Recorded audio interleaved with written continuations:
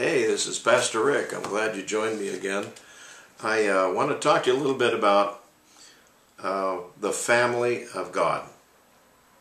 You know, there was a time in my life where my personal life was not where it needed to be. Although I was very successful in business, there was something really missing in my life. And I found out later that that big gap that was in my heart was Jesus Christ. I needed Him in my life. But here's a benefit that I received out of becoming a Christian. Whereas before I didn't really have a family that I could trust entirely, not much. When I became a Christian, I got adopted into the family of God. God adopted me. I wouldn't trade the family of God for anything in this world. I am so grateful that I have been adopted into this family. I have brothers and sisters. I have a Father in heaven who I can very much trust. He's always perfect.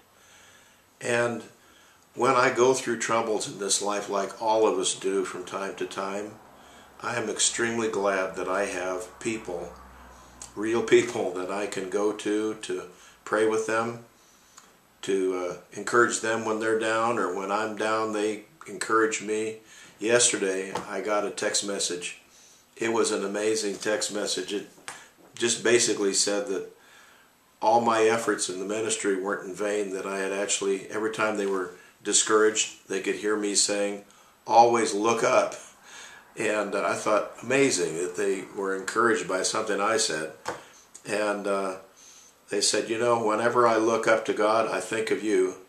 And I want you to know, I sent them a text back and I said, you know, you sent that to me just when I really needed to be encouraged myself. You see, I have a family. It's my brothers and sisters in the family of God. Are you a Christian? If you're a Christian, then you understand what I'm talking about.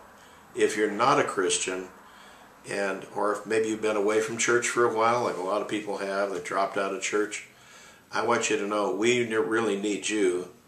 And you really need us. We need each other.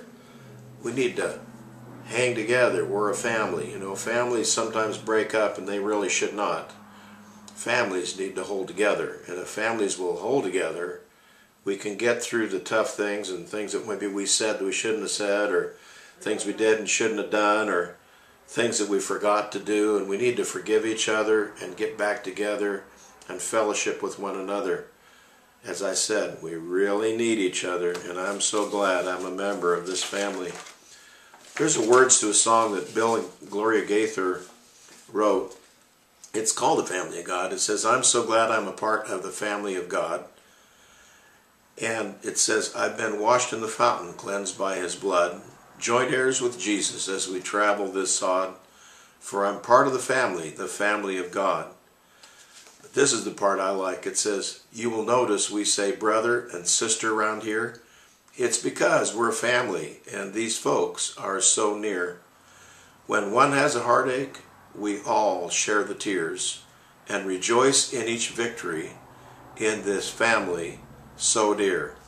I wanted you to do something. I want to encourage you to come and check out the family, the local family that I belong to, First Southern Baptist Church here in Hemet. It is a wonderful group of people. They love one another. They will accept you if you come here. You won't get away without being greeted and welcomed, and we will be glad to see you. I don't care who you are or what your needs are. We'll be glad to see you, and you're going to leave and say, you know what? Maybe I need to be part of the family of God, or that family, that local church family, because we need you and you need us, and through it we can get through this, okay? God bless you. I hope you're having a wonderful day today. Bye.